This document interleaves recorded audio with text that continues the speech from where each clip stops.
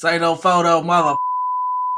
I know, because I don't take pictures, I make vectors. 100% gradient mesh.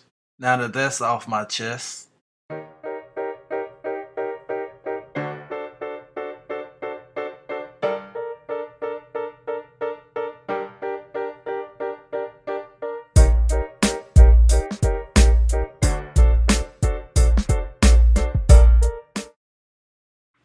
YouTube, what's up? It's Frank, another Vector Wednesday, showing my layers.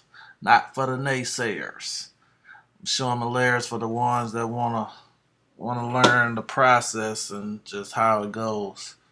So just saw the eyeballs like always. I do those first. Then I did the left eye section with the eye white and the eyelashes. Then I did the section below that. Same technique. But went a little more detail. I had some textures I wanted to pick up. And speaking of textures, remember my video from the freckles gradient mesh, detail gradient mesh, where I showed you how to create detailed skin textures. This is the same process.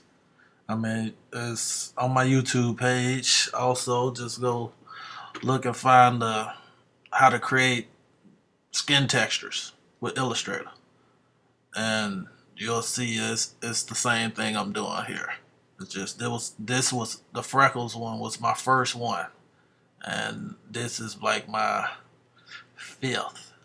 So you learn as you go. You progress and you get better. You learn from your mistakes. And I had a bunch of mistakes on my first one, and I try to always learn from what I do wrong or what I don't do right. So nobody will get it on the first try. You won't get it on your 15th or 50th try. But just keep working and keep practicing. This technique of detailed gradient mesh will come a part of you, and it will be easier as you go along. So guys, just keep working, man. Get the work ethic up if you want to learn. Because that's the only way it will happen. I put in countless amount of hours doing this stuff. So practicing or whatever. I throw more work away than I post on Deviantart, just to let you know. Alright, but back to where we were at. Now this is the lower jaw. You see part of it, I have like the crease from the mouth on here also. So you have to blend these sections. I usually do my blending towards the end, or sometimes I do it as I go along. Whatever just makes it easier. And I'm showing you the outline, showing you that it is a vector, 150 hours worth of vector at that. But I enjoyed doing it. It was a challenge. I bumped into things that I ran into problems that I didn't expect. And also, when I first started this, you see how the head is tilted?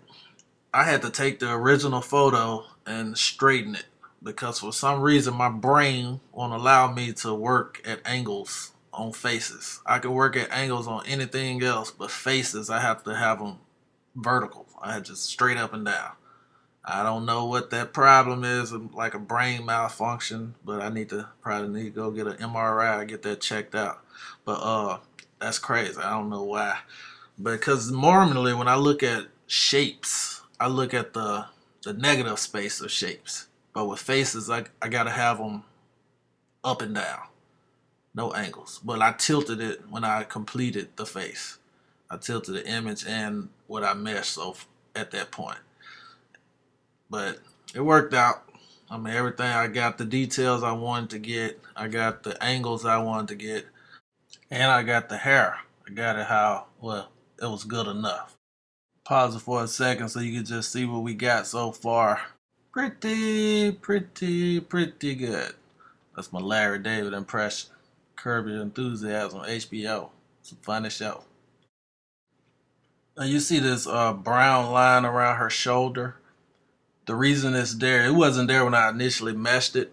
I went back, and when it was time to do the background, it wasn't blending correctly. So I had to add this line to help the blending process.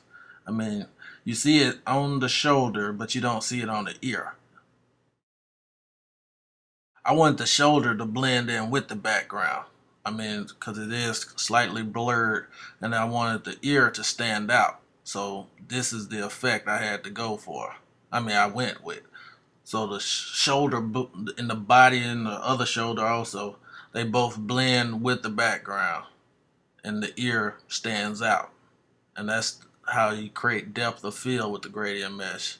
Just different techniques. This is my technique of doing that, but it worked out. I tried different ways of doing it, but this gave me the best results.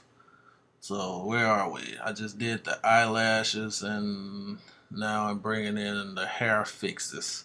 These are the strokes, the vector strokes that I use. And they're coming in one above the ear and some on the right side by the hand. And this is the outline of the finished piece for the most part. And this is the finished piece without the background. I'm bringing in the left side first and then the right side. But while that's doing that, thank you guys for the daily deviant. I appreciate it. The suggestors and the person that featured me. I appreciate all you guys, all the viewers, all the support. Thank you all. And if you want to contact me, hit me up in the comment section. Send me a private message on YouTube or hit me up on Deviantart. I have the Deviantart link in the description. So thank you all for the support. Thank you for viewing. And until next time, like always, peace.